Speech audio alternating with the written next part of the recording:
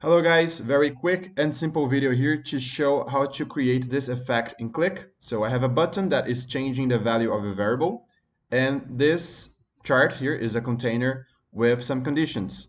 So let's see how to create this effect. First, I have some visuals here in the page. As we can see, a bar chart and a pie chart. I will first create a variable, okay? I will call it v example, and I will give it a value of 0. Let's hit create, and now we're done. I can display this value in a KPI or in any expression by using a $sign, like this. So $sign, open parenthesis, v example, which is the name of the variable. Hit apply, and we can see 0 here, right? Now I will create a button, and with the actions, I can change the value of a variable. So let's find here the option to set variable value. Now I find the variable here, the example. If I put 1 in here, now when I click this button, my v example variable will be 1.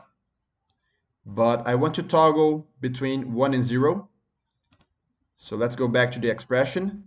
And instead of setting a value, let's create an expression that will be if my v example variable is equals to 0, give it a value of 1, and if it's equals to 1, give it a 0. Hit apply. Now I can click here multiple times, and it will always toggle between 0 and 1. Now let me bring the container element to our page.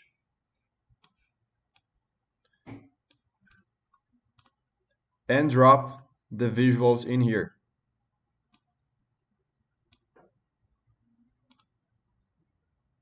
So this is the bar chart.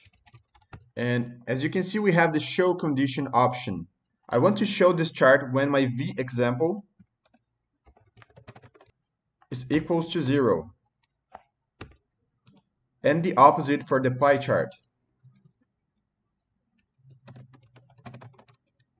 In this case, it should be equals to 1. Now, when I click here, I will change between 1 and 0. And this will hide and display the charts below. Now we just need to customize a little bit. Let me delete this KPI.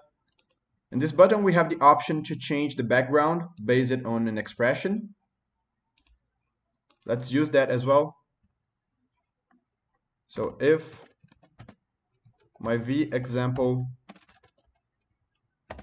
is equals to 0, show me this color. Otherwise, show me this one. We can also change the label of the button using the same expression.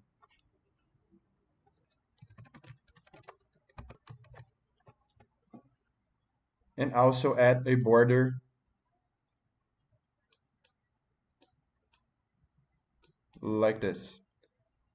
In the container element, we can hide the tabs in the appearance section. So let's go down and hide the tabs and hide the borders. And there we go. We now have a button to show or hide the charts from this container. Of course, this is just an example. We could have multiple charts and multiple buttons to show or hide elements. But the goal of this video was to show this effect. And if you like this kind of content, subscribe to the channel and see you in the next video.